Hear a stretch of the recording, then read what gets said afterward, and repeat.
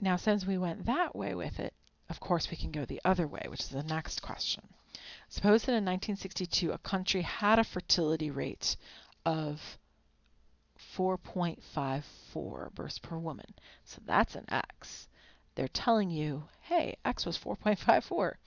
Using the linear regression equation given on the graph, what would you expect the country's life expectancy to be?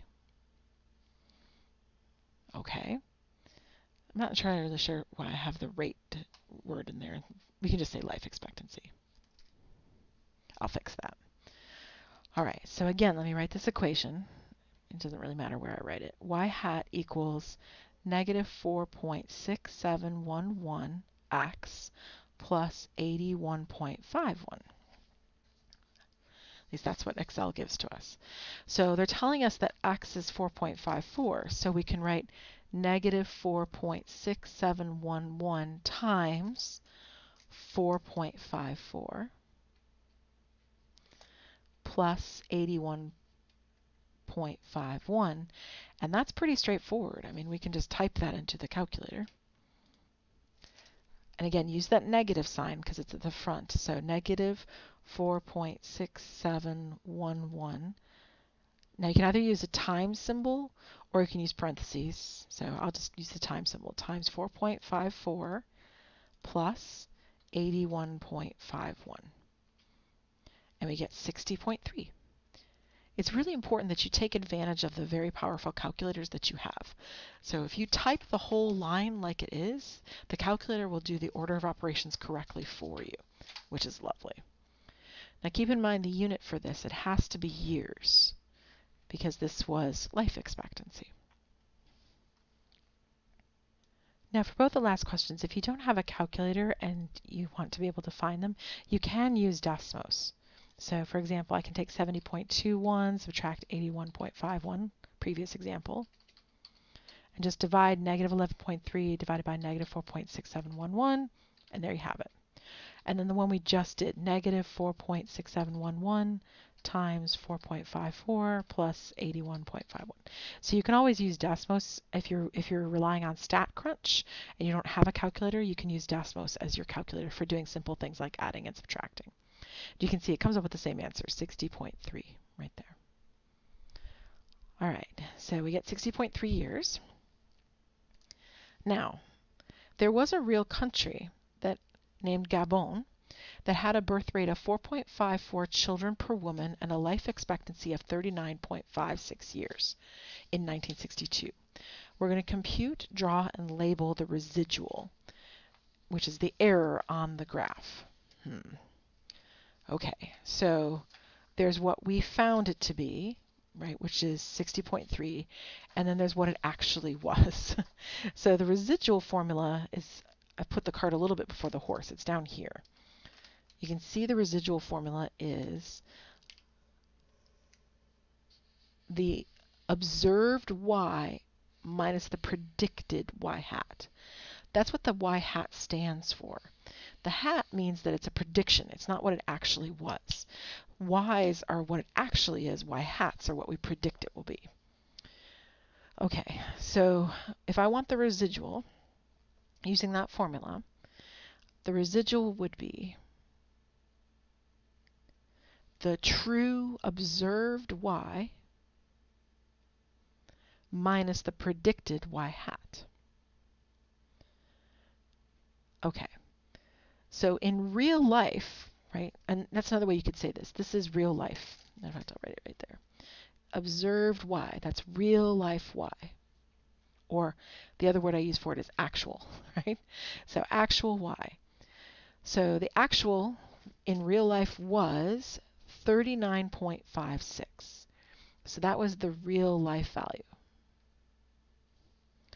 Minus the prediction I made, which was right here. This is y hat. I even put a hat right in the formula. So it's y hat, which is 60.3. Okay, so this is y. This is y hat. It's not a super difficult calculation. You just have to get the order correct. And then what does that equal? Well, let me grab well, it doesn't really matter what I grab. So if I grab Desmos, 39.56 minus 60.3 gets negative 20.74. Or again, if you use the calculator, same thing. 39.56 minus 60.3, right? So we get negative 20.74. Now it's going to have the same units because these are both y values. They were both years. This is the real year's life expectancy. This is the predicted year's life expectancy. So this is years. It has the same unit as your y's because these are both y values. All right, so we've computed it. Wonderful. Now we have to draw and label it. Not so wonderful. Okay, so I picked Gabon for a particular reason. Gabon is right here. So you can see what it actually is was 39.56. So right there, there's y, which is 39.56. That's the height it's at. Look, it's just a touch below that 40 line, right? Because it's 39.56 years. And then our prediction was way up here. Let me see here. I'll just do it in purple. So straight up, vertical line, straight up, hit the curve. Look, it's almost on that 60 line. Well, of course it is. So that's y hat, which was 60.3. Now keep in mind, all of these points have this issue. So this little dot right here, straight up, there's a point right there. And this little one, there's a point right there. And this one, there's a point right there. So if you go straight up or straight down to the line, you get the prediction, right? The line is where all the predictions are. It's the averages, if you will. All right, the residual is the distance between the two. It's the error. It's the amount you were off. So your residual was negative 20.74. Negative because this point is below that line. And you can see about half the dots would have a negative residual because they're below the line. And about the other half of the points would have a positive residual because they're above the line. Right? And that's actually what makes it the least squares regression line, is that it's the line that balances out the residuals the best. Least squares stands for the squares of the residuals. They square them all to make them all positive, just like you did when you did standard deviation calculations. So don't worry about it.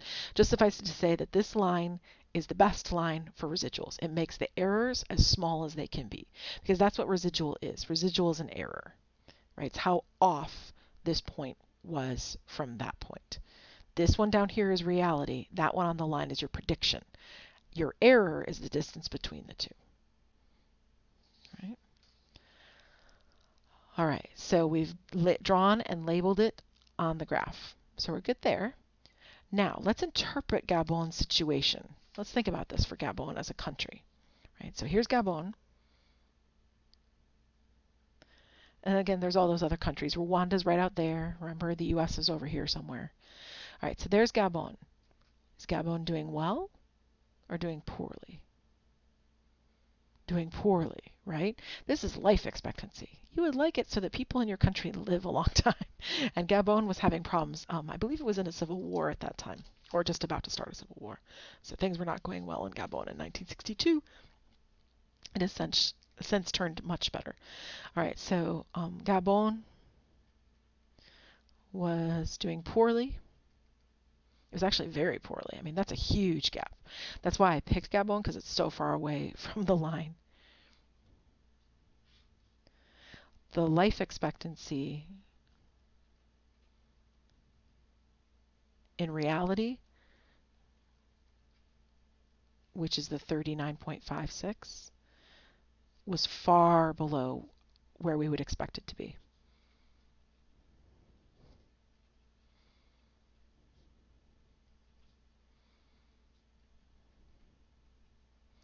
So it's expected at that 60.3 years, and it was instead at 39.56 years. And that far below part, that's what that residual is. It was 20.74 years below where we would expect. And that's not good for a country, right? All right, some quick notes about residuals, which is that residuals use the same units for as your y values in your data set. So you could see. So it uses the same units for residual as for the y values in the data set. So I'll just highlight that. Again, the least squares regression line is the linear model that makes the residuals as small as they can possibly be. So that's where the term least squares regression line comes from, and we're just going to leave it at that. There's a lot more calculations going on there, but we're not going to bother with them. Now, the size of the residual can tell you how well the model is fitting the situation. Obviously, smaller residuals mean a better fit. So when you see Gabon, you can see that this was a terrible model for Gabon, but it was the best it could be come up with. But nevertheless, it wasn't great. Right? And then last but not least, the next line talks about positive residuals and negative residuals. So if you have negative residuals, it means you're below, the actual values are below the line, below the prediction. And if they're positive residuals, it means the actual values are above the line or above the predicted value. I'm going to write that up, and I'll pause 1 second and bring right back. So I just wrote that up. And then it occurred to me I don't have to use a negative slope, so I'm going to use a positive slope here. So if it's a positive residual, that's these ones right here. These ones have positive residual because they're above the line. Negative residual would be down here, would be below the line. Now, you might think, what about ones that are exactly on the line? Well, in general, they're not exactly on the line. They may look like it, but there's always a little bit of error in there going on, having to do with decimal places, if nothing else. So almost never do we have points that are exactly on the line. Almost all points are either above or below, which means the least squares regression model is balancing out those two types, and that's what this is saying. The least squares regression model is the model that makes those residuals as small as they can be, and it balances the positive and negative residuals. Now, it's not exactly 50-50. It doesn't quite work like that, but it's along those lines. So it balances the positive and negative residuals also. And it's just a nature of the calculation. Again, it's not that 50% are at 50%. It's not quite like that, but it's close-ish, right? It shouldn't be like 70 and 30. That's not going to happen.